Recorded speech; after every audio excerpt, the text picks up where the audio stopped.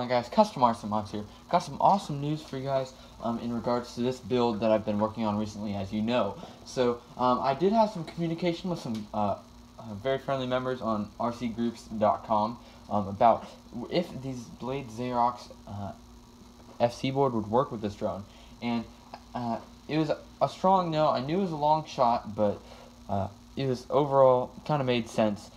This is a 2S drone, and in order to even think about lifting a GoPro, it's going to definitely need a 2S battery. So the options that were presented were to get a new FC board that would be compatible with like a WL Toys or a Wakera or something like a Cyma style board that I could just easily solder up to and everything would be good, which sounds like a decent option.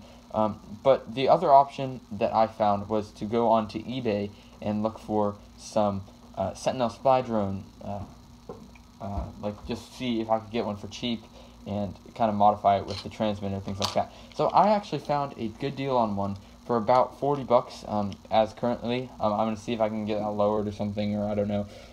I've investigated. I just saw it and I looked into it and it looked cool. So basically, it was a crashed Sentinel spy drone. And one thing that was missing, it had one prop that broke and was thrown out, so that's missing. And then it had one of these ends on the shell was cracked, and so I thought that is perfect. It came with the controller and everything. However, it is as is, so I hope that everything still works. But it looks like I might be taking the jump on that. I hope.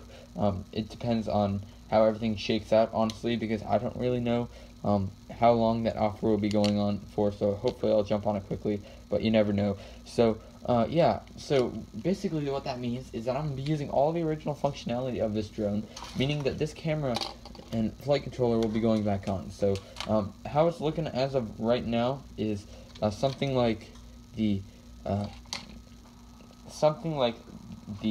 camera going on first, kind of underneath, and then there's a little bit of sticky tape on the back side of the camera, as you can see, and sticking that to the front right here as more of an FPV, so we can have the GoPro below.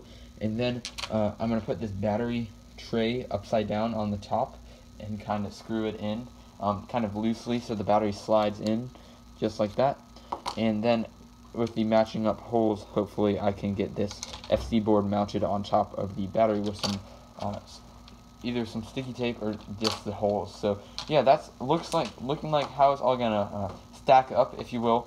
I do need to put a few. I have to resolder everything. So if I had found this deal a little bit beforehand, I would have been a little bit happier. But that's okay as it is, I guess. So overall, things are really looking up. But what this deal means is that I will have another drone coming my way.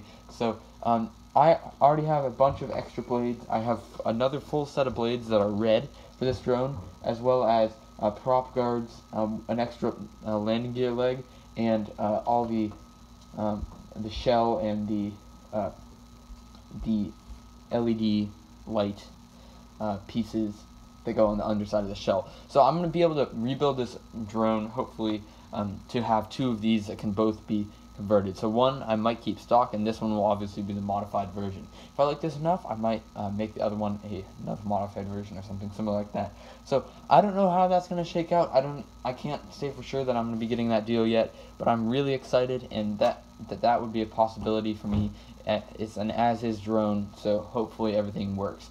But yeah, thank you guys for watching. That's the little update on the Sentinel spy drone DIY conversion. I'm really excited where this drone is going.